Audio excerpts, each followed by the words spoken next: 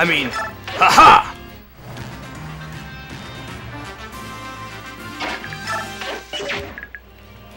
He's actually weaker now that you exposed him for some reason. Like, he was level 6 when in the beginning of the map there, but now he's level 4.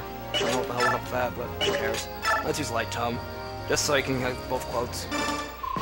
General Jarod! Your occupation army has caused untold suffering to the people of Daein. The time has come. You must atone for your deeds. As if I should care one whit about the wretched worms I trample. Okay, you've listened long enough, douchebag. Battle of Pride for one last time! This is the last time Battle of Pride plays in part 1. Interestingly.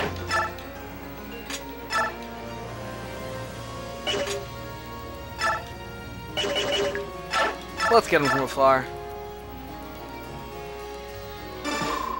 I see you're pretty impressed with yourself. Do you think the likes of you could be worthy opponent for me? Know your place. No, that's not how this fight went. Jarod, what the hell are you doing here? I'm showing your silly viewers what really happened in this fight. I see you're pretty impressed with yourself.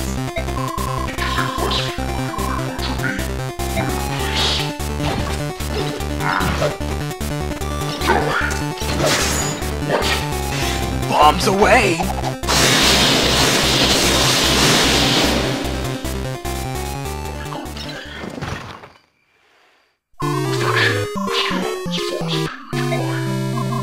You must be kidding! For the Black Knight to fall like this! How could a noble like that be such a warrior? I love my tactical nuke. What the hell was that? And why did Micaiah look different there? The magic destruction of my tactical nuke. Jarod, you have 2 seconds to get out of here or else. Or else you'll do what, you overgrown buffoon? Hey! That's my tactical nuke! Yes, it's a very nice you, Breakmans. Give back my tactical nuke. Desist or I'll sell this land for forging points. But there are no forging points in this version of the game. Exactly. I'm glad to see things my way. Now back to the real fight. This guy's done. But Battle of Pride!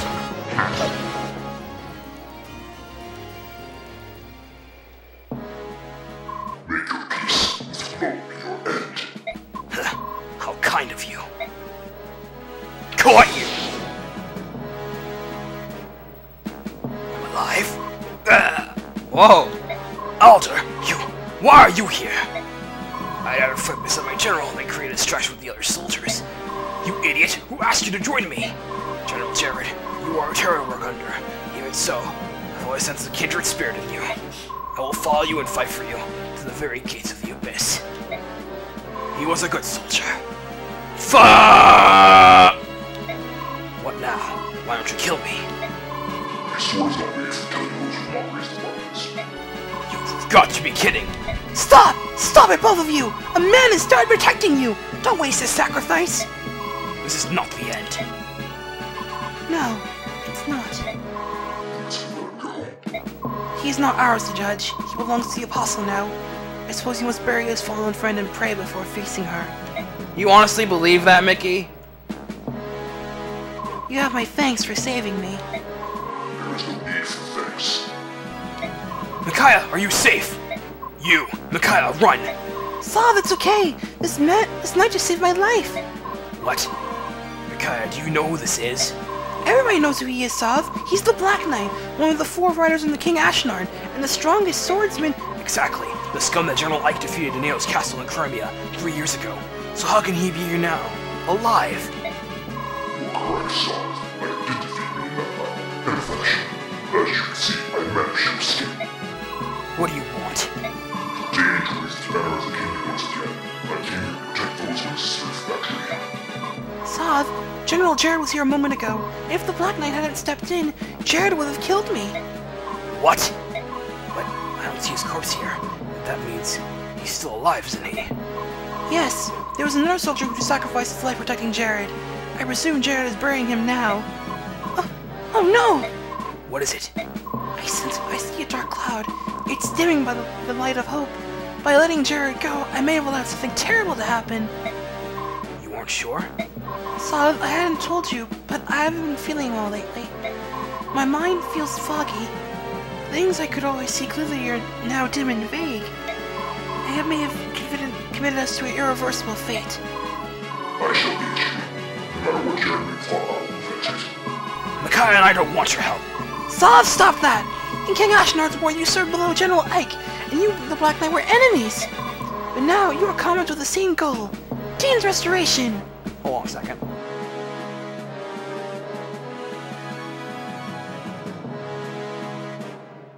Need to drink some orange juice. Listen to me. The Black Knight was Daein's strongest general. We need him. I'm willing to serve. Sir Knight, now you should come to us now. It's surely the will of the goddess. I thank you for your aegis now. It asks you to lend your strength a while longer. My sword is looking well. We moved on. I don't like this. I don't like this either, Sav. I really don't like this. But I suppose we'll have to treat it as a sign of God. Whatever. This chapter's done.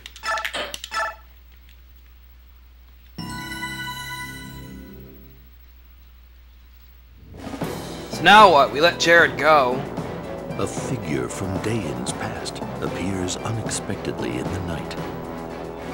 A figure thought to have perished in the Mad King's war. The blood-stained right hand of the king himself. The mysterious Black Knight. Yeah. Could've sworn I killed him. The Black Knight protects Micaiah against Jarod's cowardly surprise attack. However, Micaiah senses that Jarod has one last move to make. Deprived of his chance to capture Micaiah, Jarod abandons all notions of retreat or negotiation. Instead, he makes plans for revenge. Uh-oh. He murders an emissary from his homeland of Benyon and reclaims control of Daein Keep. Whoa! From within the keep, he launches a savage barrage of catapult fire, all but destroying the castle town. Whoa! The momentary peace that arrived with the Benyon emissary shatters along with Nevassa's walls, and the people of the city see their kin and their capital crushed under a rain of stone. God damn! This treachery proves too much for them, and their grief explodes into rage. Not now, phone. Micaiah and company have pitched camp on a nearby hillside. When this merciless attack begins, its brutality leaves them lost for words. So it looks like Jarod played his douche card. Bastard. Endgame! Daein, arise! So this is the final chapter of part 1. Meanwhile, Nevassa, the Daein capital. Benyon's attacking Nevassa! No! My parents live there! They're far too old and frail to defend themselves! My wife and kids are there too! It's a heartless murderer, Jarod! He just wants us to suffer to the bitter end! Oh, unbelievable. Prince Pelleas, we have to do something. We must liberate Nevassa and save the people from this brutal attack. Is there no end to your lunacy? The Apostle's envoy is nearly here! Why are you rash when victory is so close? People are dying, and Nevassa has already suffered more than enough. Do you really expect us not to lift a finger to help? If you will not help, we will go by ourselves. Again! Wait! Where are you going? You can't take up the goose and rush off to some harebrained mission again! Can't I? Of course not, you idiot girl! You've already been far too impulsive, acting without the prince's consent. And you think I do not see what has happened? Your name has been raised to lavish heights among the Daein people. Your name, and yours alone? Why, even your own soldiers heap their praising on you like sugar on berries, spraying on the flood for their prince. Ha! The prince! He's a sham, a travesty, a clod of mud no amount of polish can shine. The real jewel, whose rage attracts people like moths to flame, is you, priestess. And so I shall seal you and extinguish Daein's light of hope. Kinda like what they did there, using the battle models to depict that flashback there. Very nice touch, I gotta admit. And then, even once the rightful king is crowned, people will still await their approval of their precious priestess of dawn.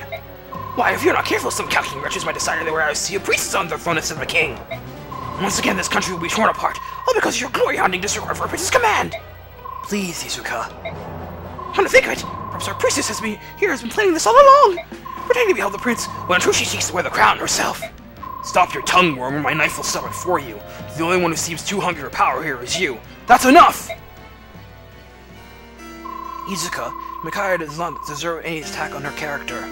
She is pure and noble, and I am inadequate. I love this theme. Sorrowful Prince Pelleas is probably one of my favorite themes in the whole game. Probably in the series. It's just so epic. Have actions poison your mind too, my prince? Since we met, Micaiah has led every battle, even joining the soldiers on the battlefield. Not so with me. I cannot defend my people.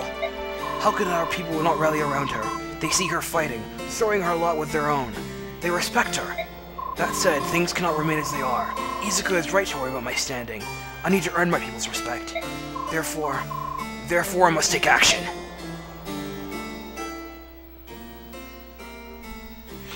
Looks like Pelleas has something planned.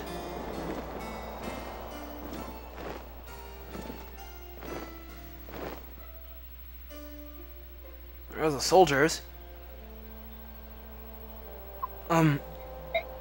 Soldiers of the Liberation Army, hear my words. I am Pelleas, true Prince of Daein. Yes, we know who you are, my lord. We ought to by now. And is